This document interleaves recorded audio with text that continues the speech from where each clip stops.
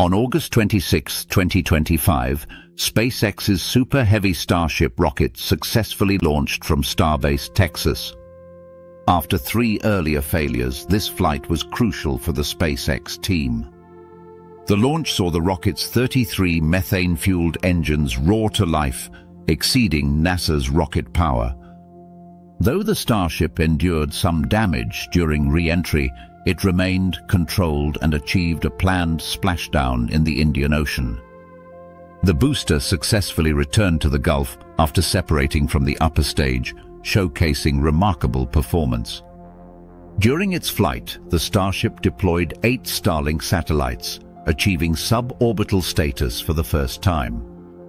Amid the excitement, technical challenges remain for SpaceX. NASA's planned moon landing in 2027 is uncertain without solving these hurdles. Despite concerns, optimism grows that SpaceX can meet its goals. Their relentless pursuit may let astronauts touch down on the moon before others. Stay tuned and keep watching for updates from SpaceX's incredible journey into space.